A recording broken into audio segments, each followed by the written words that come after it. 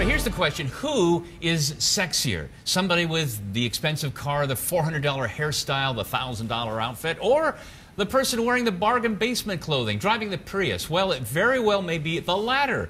Jennifer Waters is a columnist for MarketWatch.com, and the headline of your story, let me read it here. That's very fascinating. Are frugal people more attractive? And I guess from reading your article, you can't argue with psychology. No, you can't, and I'll tell you, it's not even just are they more attractive, but are they sexier? Are they hotter? And basically what this study found, and this is a study out of the University of Michigan, found that it didn't matter if you said Joe Schmo, if he was attractive or not. If you put his picture up, the women would say he was attractive. The same thing with Jane Doe. She was attractive to if she was a saver. And we're talking about savers, not cheapskates, but savers. All right, well, what is it about savers? Do we give off some energy that suggests we're a saver? Well, it's all about relationship control. And it's all about, you know, like anybody who's tried to save money knows that it is really all about control. Who doesn't like to spend money? So when you are saving money, you're controlling your impulses to spend. So now we can push that onto other layers of your life.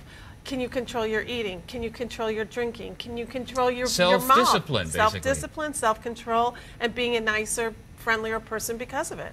Well, what is it like? How can we tell when somebody has these qualities, say, on a first date? I was going to say, even on a first date, you can tell these things. It's basically the difference between a saver and a cheapskate is somebody who it pains them to separate money from themselves. They don't want to give a tip, for example, to the waitress or waiter because they might not want to give away that extra money. A saver, on the other hand, will know that that's not the place to save money because that's somebody's livelihood. So that saver will know, you know what, if I'm going to go out and I'm going to do this and I'm going to do it the right way and I'll cut back on something later. So this is almost as though they had empathy as well. Exactly. But a saver also is like saving for something bigger. It's not, and that's the difference between a cheapskate and a saver as well. A saver is going to say, listen, I'm not going to have that extra drink or that extra latte or whatever. I'm going to save that money maybe for a vacation, maybe for a nice gift for this significant other, you know, something like that. And that's the person that makes the better partner and ultimately spouse. Right, because they're in self-control.